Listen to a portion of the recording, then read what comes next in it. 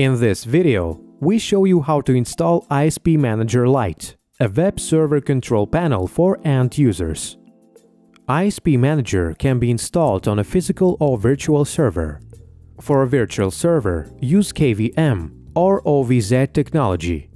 Before installation, make sure that the server meets the following conditions. Remember, the more websites are created, the more resources will be required. Please note that ISPmanager should be installed on the operating system in a minimal configuration, without third-party repositories or additional services installed. If your server meets the requirements, proceed to install the panel. Connect to your server via SSH with a super user permission. Download the ISPmanager installer from the ISP system website. Start the installation. Select the version of the control panel, stable or beta.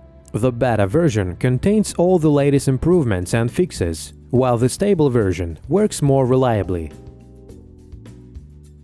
Select the installation configuration, minimal or with a set of recommended software. Installation takes a few minutes. After successful completion, the terminal will display a link to ISPmanager.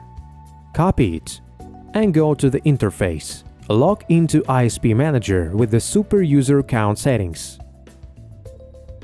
Accept the license agreement. The ISPmanager control panel will now be accessible at the IP address or domain name of your server. Thank you for watching. If you have any questions left, feel free to send a request from your client area or in the chat at our website.